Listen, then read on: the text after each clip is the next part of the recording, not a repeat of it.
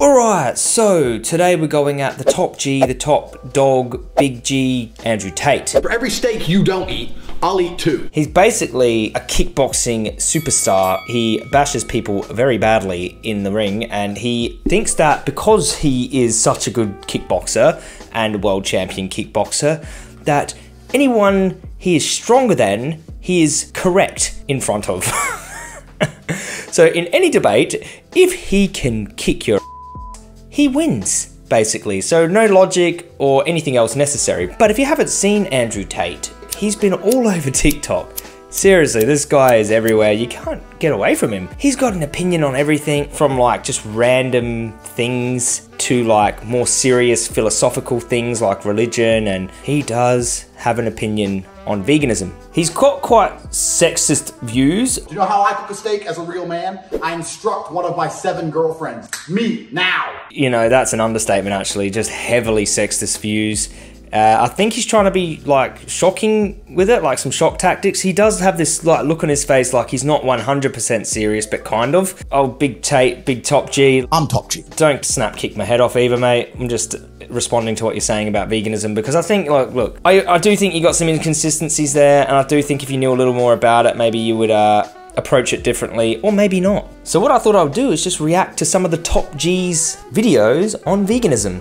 Let's go for it. Like if I meet someone and I like that person, and then they come along and go, oh, but I'm a vegetarian, it does make me like them less. As you can see, pretty logical already. Just for the fact that someone is a vegan, he won't like them. But the reason for that is because if you're a vegetarian or a vegan, you deny reality. You better have a very good reason for saying that, mate, because I went vegan because I actually became aware of reality and stopped falling for the propaganda, the marketing, the humane slaughter this, the humane farm this, and you need meat and it's good for you, and all of this stuff that the meat industry perpetuate to me.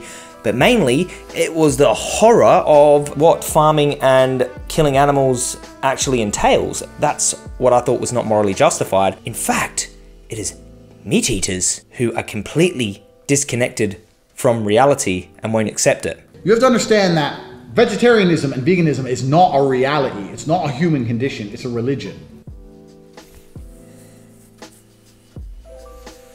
That's very interesting for you to say, Andrew Tate, that veganism is a religion, like something people would blindly follow without evidence. Veganism is an ideology, but it's based in evidence and moral consistency. It is simply the moral position against the exploitation and cruelty to non-human animals. That's what veganism is, all right? Humans are omnivores. We eat everything. We eat meat, we eat plants, we eat lots of different things. So his point is, humans are not vegetarians. In nature, we eat meat and we eat plants, and historically, traditionally, and evolution-wise, we ate whatever we could get our hands on.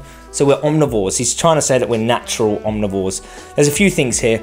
Human beings also, throughout evolutionary history, have murdered each other. We have committed pillage and horrible acts of violence against each other. Now, if I was to say, well, I'm not a murderer, would you say that you're just not accepting reality? Human beings have always murdered each other? Would you apply it in that context, or are you just going to apply it in the context of killing and eating animals? The other thing is, human beings do not act like omnivores. Omnivores chase down their prey and they eat them still breathing in some cases, still blood pumping through their veins, just ripping off their faces. You know, we all know how carnivores and omnivores in nature eat.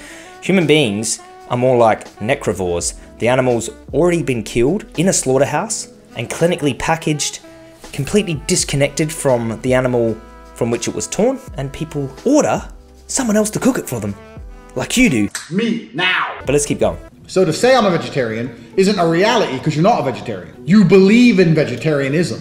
You practice vegetarianism, but you are not a vegetarian. Veganism and vegetarianism are very different. Vegetarianism is just a diet that you don't eat meat. Veganism is a philosophy against the exploitation and cruelty to non-human animals.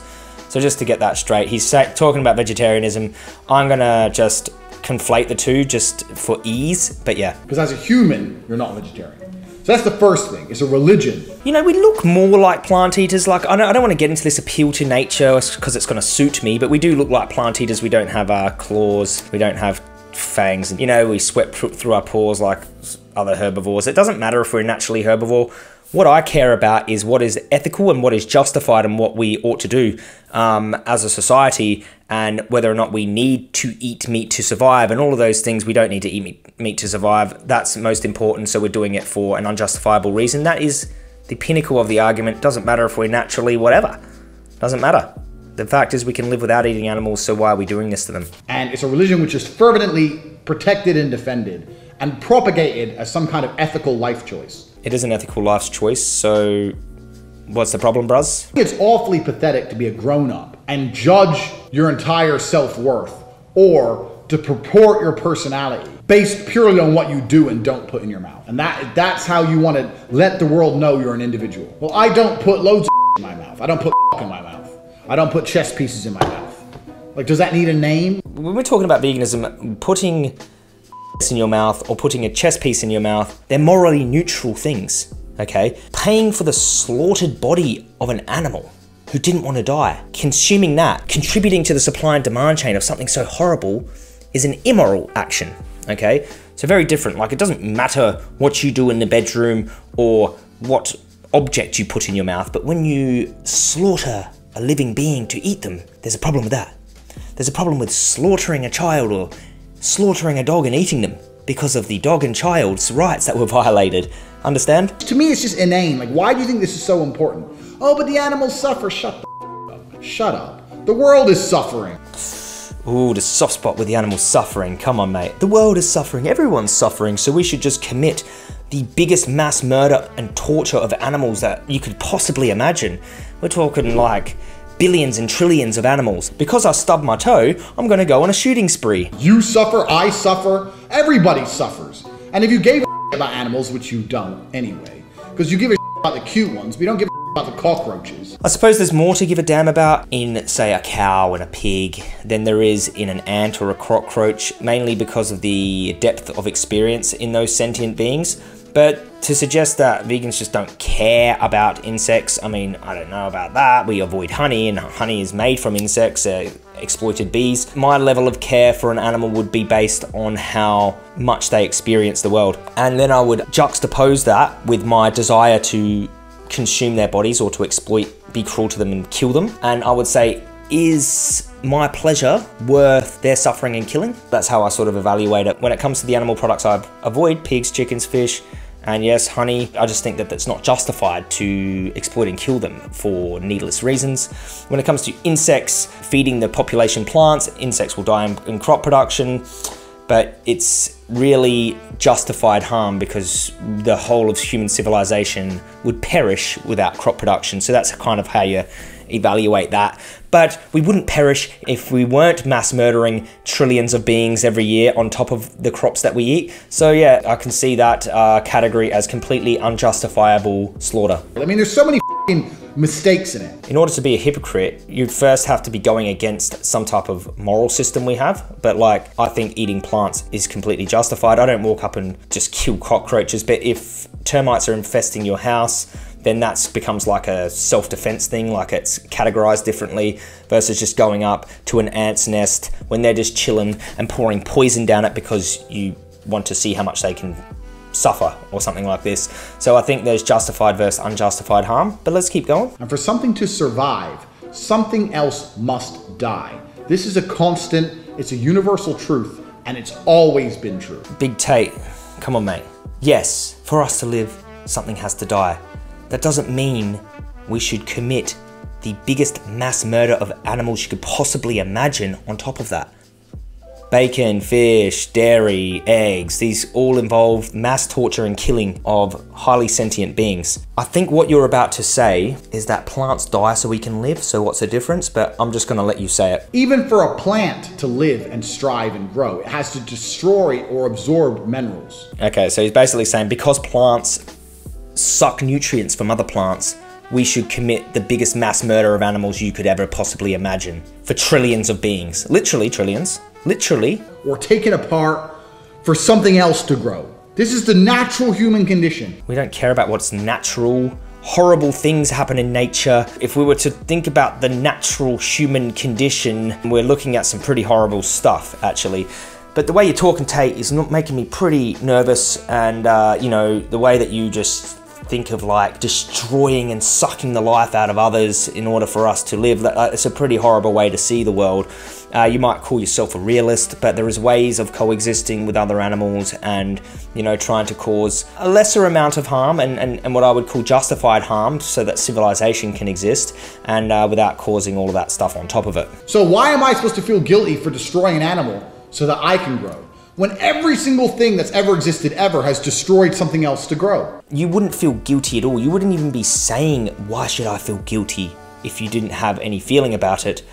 We know you care about animals. You've said you care about animals. I'm going to show everyone how much you care about animals. But the animal that you care about just looks different, is a different species. Now, what I want to do is apply all of your arguments you've said in this video to the animals that you love. So we got a dog walking up here, stray dog. Who's that? That's the Tates. He's got a machete. These bears or unsavory people. For bears or unsavory people, that looks like self-defense there for that machete. Cute stray dogs. Yeah, little tiny cute stray dogs. To be used on little tiny cute stray dogs, but what does Tate just go on to say? Come on, Tate.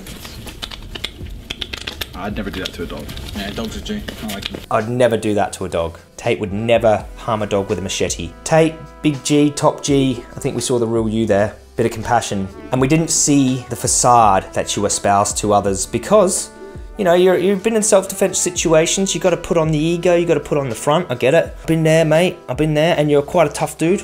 You could snap kick most people's heads off. But I do think you're morally inconsistent here, because if you've seen a cow come up to you and not want to be killed, or a pig come up to you and not want to be killed, chickens are adorable, beautiful little animals, and it doesn't matter if they're cute or not. They're sentient, conscious beings just like dogs are. You wouldn't want to see a dog be put in the position that your lifestyle puts cows, pigs, and chickens in. So why would you think it's okay to do it to these other animals? Something for you to sort of analyze, mate, because you've been conditioned by culture. You're always talking about, you know, programming, and you get a bit conspiratorial sometimes, I've seen.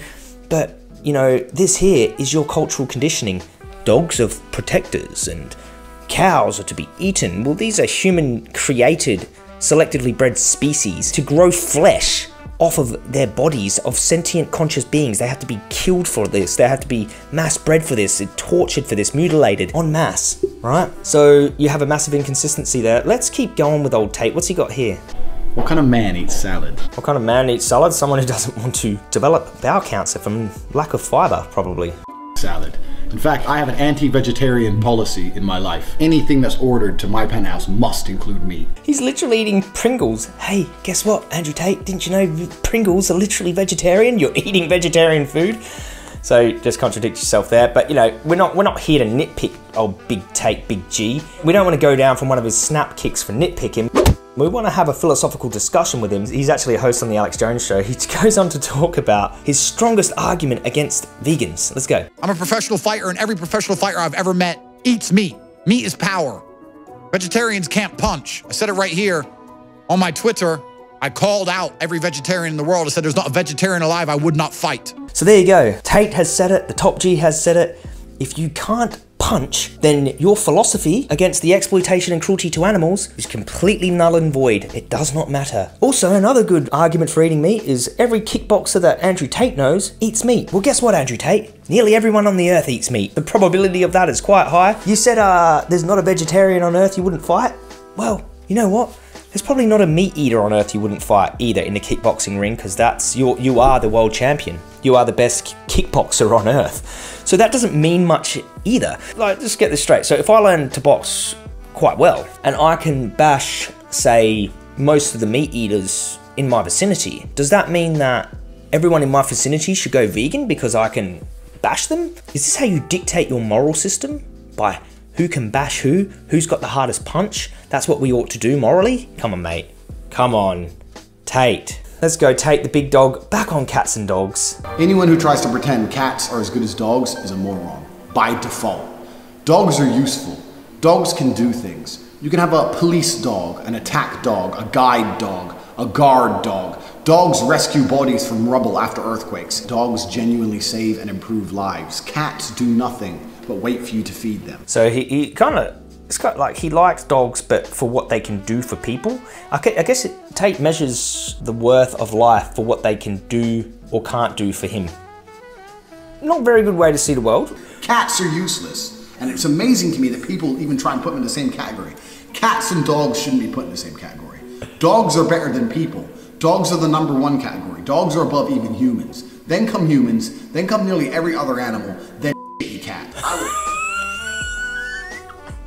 God, he's going off. He put dogs over humans. Dogs over human beings, right? But you put cows? Where do you put cows? Below cats? Do you eat cats? I would happily eat a cat, and I would never eat a dog. I would happily eat a cat, would never eat a dog. Well, you know, pigs are more intelligent than dogs, and all of these things that you're espousing about dogs, you could apply to pigs, and there's plenty of science on pig intelligence and empathy and sentience, consciousness. So I guess if any of the animals that you eat come close to dogs, then I guess you would have to stop eating them too. But he would eat a cat. I mean, would you kill a cat to eat the cat? Like just a cat that did nothing wrong to you?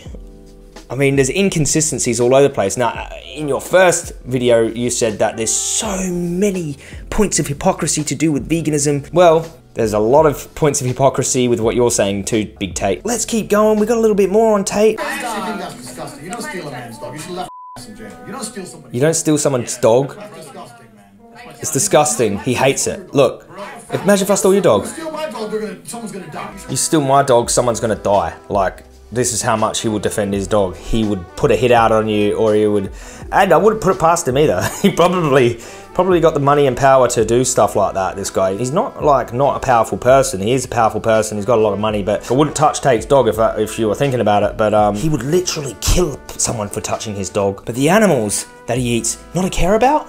Not a care about? I wonder if Tate, right? Tate, let me say this. I don't think Tate's all bad, all right? He's not all bad.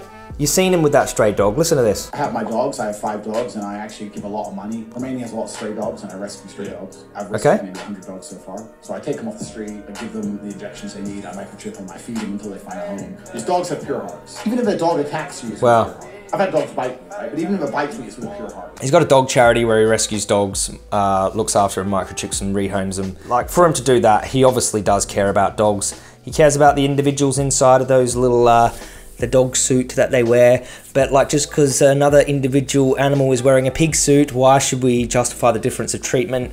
You know, look, mate, I think you've got a heart there. I just think you're massively morally inconsistent. You have to look at these other animals in a similar way that you look at dogs. Not every dog can provide something for you. What if the stray dog was disabled, or, you know, had 2 legs missing and needed help? Like, you wouldn't say, well, you know what, you can't provide anything for me, so you don't have any value. Maybe we should just chuck you on the barbecue. And I'm sure you'd be horrified at Yulin Dog Meat Festival, where they round dogs up and boil them alive and cut their, you know, heads off and feed their body parts to the attendees at Yulin.